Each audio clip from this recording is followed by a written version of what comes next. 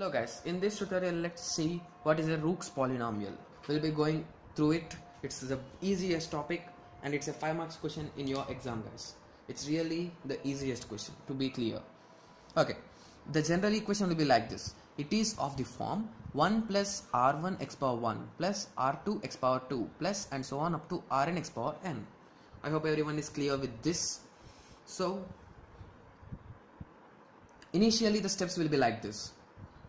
The question will be something like this. I'll be showing you a small question so that it will be clear. So this is the question. It will be something like this with some numbers or some x's, x bars with empty boxes.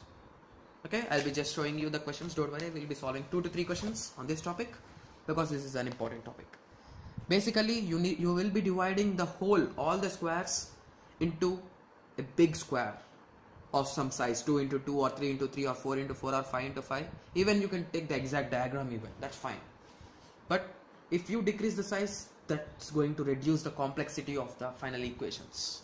The equations may be same, but the complexity will decrease. Okay, that's fine. Initially, r0 is equals to 1. That is fixed, guys. So r0 is 1. So going through r1, 1 indicates the number of elements. So we'll be selecting single element at a time. So that is equals to number of elements. So R2, once we are going through the example, you're gonna get a bit clarity. That's fine. R2 is the pair of elements such that the first element, if that's in, okay, let us assume that this is, okay, this is the first element. I took this first element as this. This pair of element that should not belongs to these both, as well as row as well as column, and it may exist in these 3 places.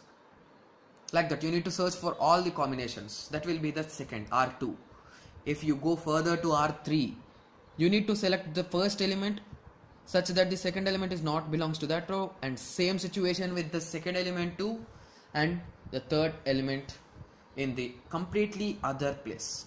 So these 3 are the third pair, and so on up to infinity. Once you got Rn is equals to 0, it will continue to 0.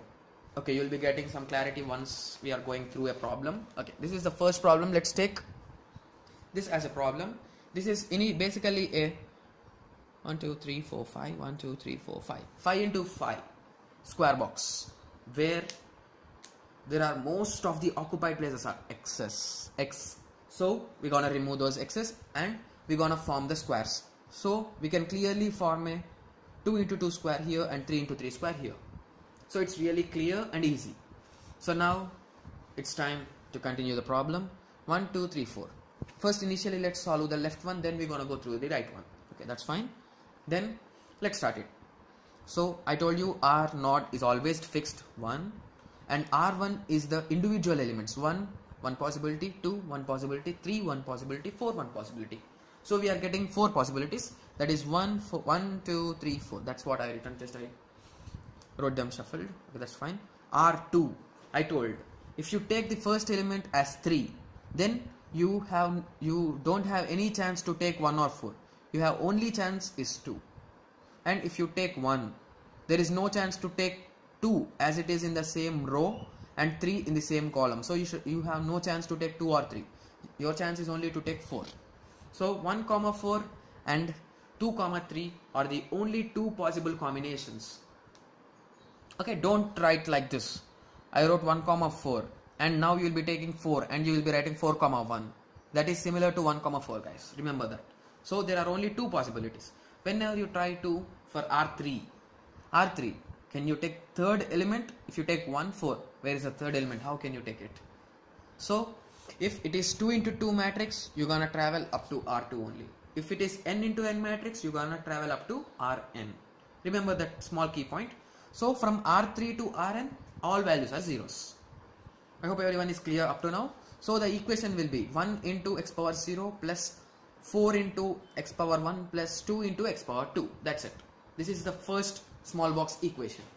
So next, further continuing it, the second part of the diagram is like this, and now we'll be finding R0, R1, R2, and this is 3 into 3. So we will also have a chance to get 3 into 3. So R3 also will be having a chance. So let's go through it. R0, I have told you it is initially fixed 1, and R1 individual 1 2 3 4 5 6 7 possibilities. We have 7. Okay, I hope everyone is clear up to now and there is no confusion. So we are clear with R1, and now continuing to R2.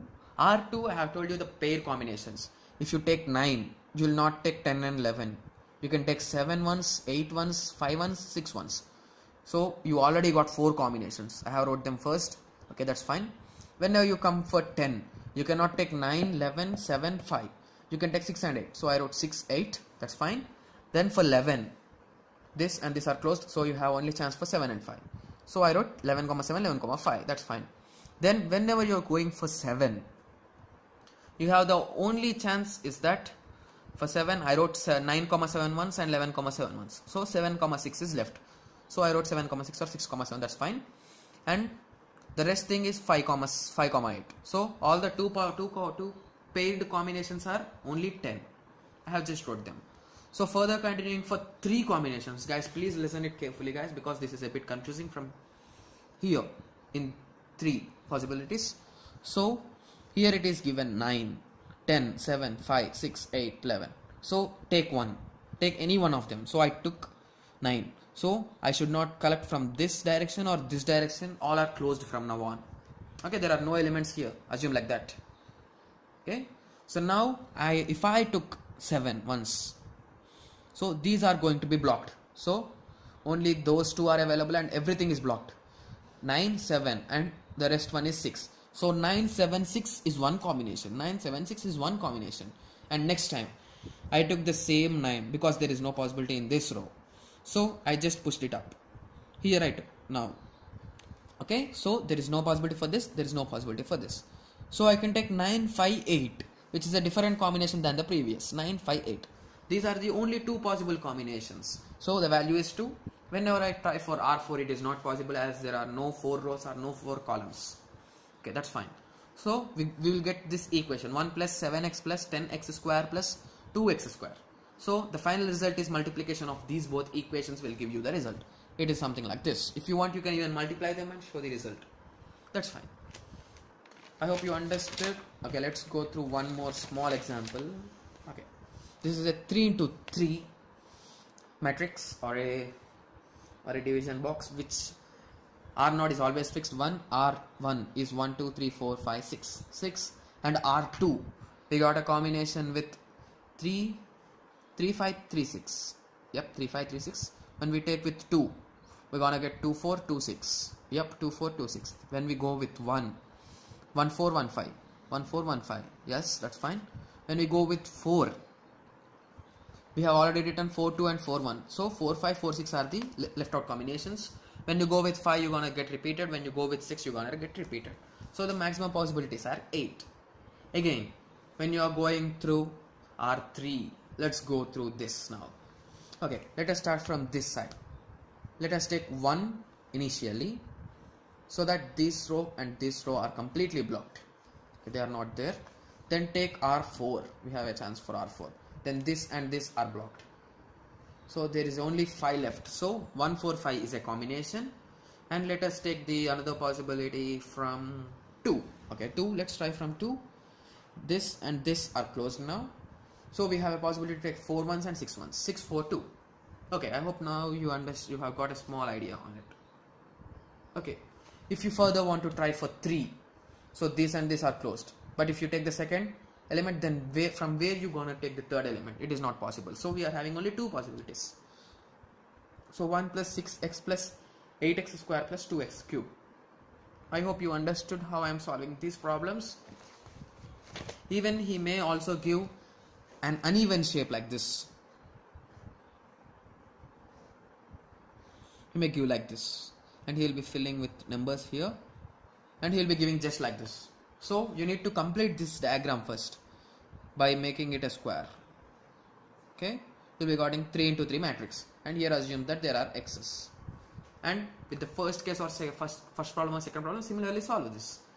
That's it, guys. By this, your second chapter is going to finish. Thank you, guys. Thanks for watching the videos. Thank you. Thanks a lot.